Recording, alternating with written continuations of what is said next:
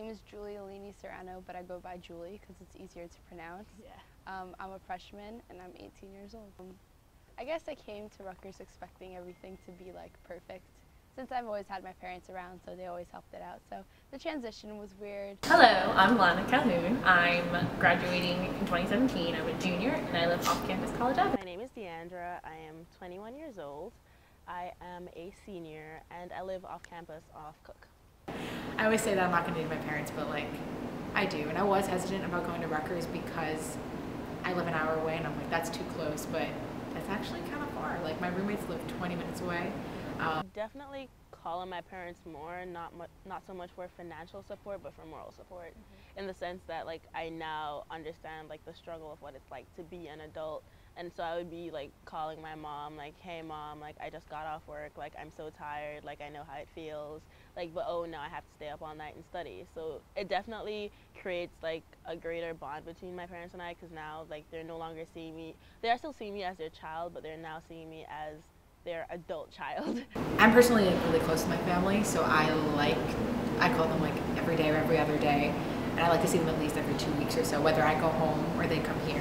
My parents and I are just in like a very shifty place in our relationship right now, and it's like they are trying to open and talk to me, and like they want to do weekly check-ins, and I just get annoyed. I'm like, I don't feel like telling you my whole life story every week. Like I feel no need. It's not as much emotional support because I feel like I get that through my friends here. So I do feel like my friends act as a family here.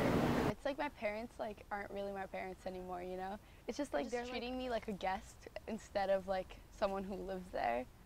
So it's just like they're catering my every need, and I'm like, what's wrong? But they are emotionally supporting me, but like I do end up calling them more for like groceries and things, not when I'm like upset. I'd like rather talk to a friend who's here, and I think that's helped building my independence, that I don't rely on them emotionally. I think Rutgers is more of my home now. My home when I'm home will probably be my home over the summer, not like now. Does that make sense? The same thing with me, whereas it's home, but it's not really home, in the sense that now I think of New Brunswick as my home. Now like every time like I think, okay, I want to go back to my own bed, it's my own bed in my own apartment that I bought, whereas like the bed my parents bought. Like when I do go home, it's like, oh, I'm rushing home because I ran out of tokens to do laundry, so I'm just going to do laundry at your place, mom.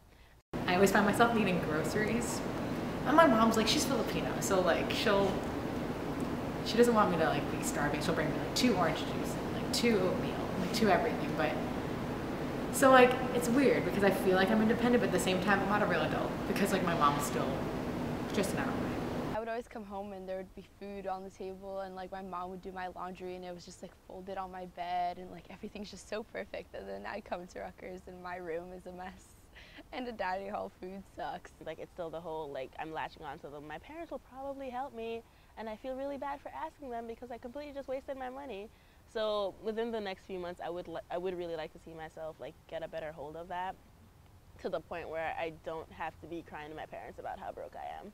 Because I know I could do it if I do cut back on certain things, but that's still like the childish nature in me to like get whatever I want without thinking about like the repercussions of it or of my actions.